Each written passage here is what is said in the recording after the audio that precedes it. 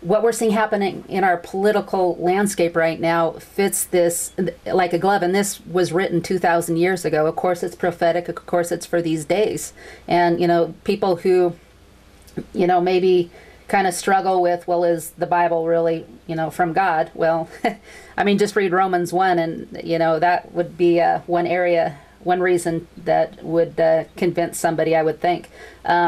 It says here, and I'm going to skip around, of course, but it's in this order. Those who changed the truth of God into a lie and worshipped and served the creature more than the Creator, which would be like the Green Movement. This thing really gets going like a snowball, with the Green Movement. For this cause, God gave them over to vile affections, for even their women did change the natural use into that which is against nature, and likewise also the men, leaving the natural use of the women, and burn in lust one towards another.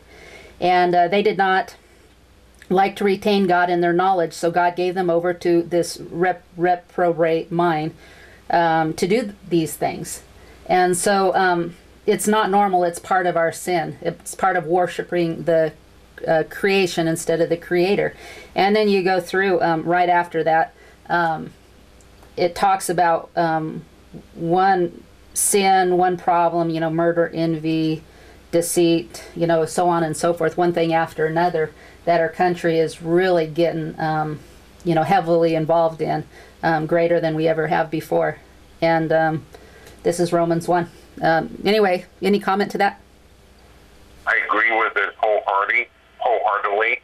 We need to understand there are difficulties ahead, but we have the answer. Mm-hmm. We need to seek God with all of our heart, mind, body, spirit, and soul, and God will take care of us in the midst of all of this. Mm-hmm. God is like a Heavenly Father who just wants us to be put back on the right path so we can have the life that He wants us to have, free from sin, free from hurt, free from pain, so we can be the people of God. Mm-hmm. God sent His Son to make a difference in the world. And I'm sorry to say that the church has forgotten their first love, and as a result, that the world has made more of an impression on the church than the other way around. Yeah. I agree with everything you said. I believe we have an opportunity.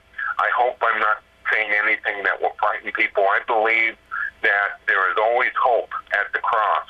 There is always hope in God. Mm-hmm. But I also believe that when we tear down dams, right over here where I live, they're tearing down two $500 million dams that have provided electricity for hundreds of thousands of people so we can have a couple more fish come in.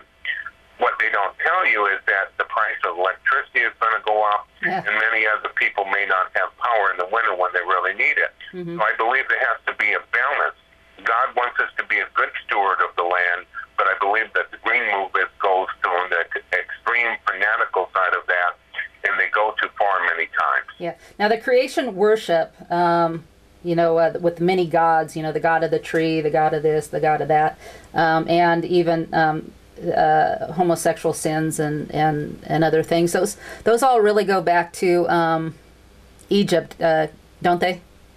Yes, they do. Yeah. If we go back to a lot of the problems we have today, we go back where they had so many different gods, and they treated the common people in a very terrible manner, and only 1 or 2% of the people were really treated good, and the rest of the people were slaves to take care of them.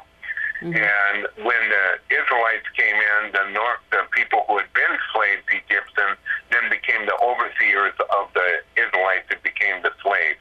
Yes, they have different beliefs, they have different gods, and we are still practicing those things today. For example, in the millennium, they had, in 1999, right on New Year's Eve, they had a major ceremony where all the wealthy people of the world went into one of the pyramids for a special ceremony that they were in there for several hours, because there are many, many people who are worshiping other gods. Some of them know who they are, some of them don't. Yeah. So we need to read the Word of God with His truth so we can understand that when we worship a God other than God, we become slaves to that God. Yeah, and I want to go back to Hosea as we close here, and That I think that's really good way to conclude. Going back to Egypt. And again, I'm going to paraphrase this. I'm going to read a little bit out of Hosea 7 and Hosea 11. But it says here, Ephraim, which would be now God's people, also is like a silly dove without heart. They shall call to Egypt. They go to Assyria. When they shall go, I will spread my net over them, and I will bring them down as the fowls of the heavens, and I will chastise them as their congregation has heard. And woe unto them, for they have fled from me. And then I'm going to go to 11. He shall not return into the land of Egypt, but the Assyrian shall be his king, because they refuse to return. And the sword shall abide on his cities, and shall consume his branches and devour them. And it goes on and on. In other words, spiritually they go back to Egypt, and so God allows an Assyrian king to rule over them. And in my opinion, when I read this, I think of Obama. He's from that part of the world as an Assyrian king, and he's really bringing us into bondage. Am I out of line when I think that, or do you? No, I believe very strongly that God is allowing President Obama to do the things he's doing to bring judgment upon the land of America, without a doubt. Yeah, and especially the church. I mean, he he wants to, as Hitler used the cross, to gain power. It doesn't take. It's not too hard to understand that Obama's using the church to, calling himself a Christian to gain power. Right. But really, he despises people like you and I.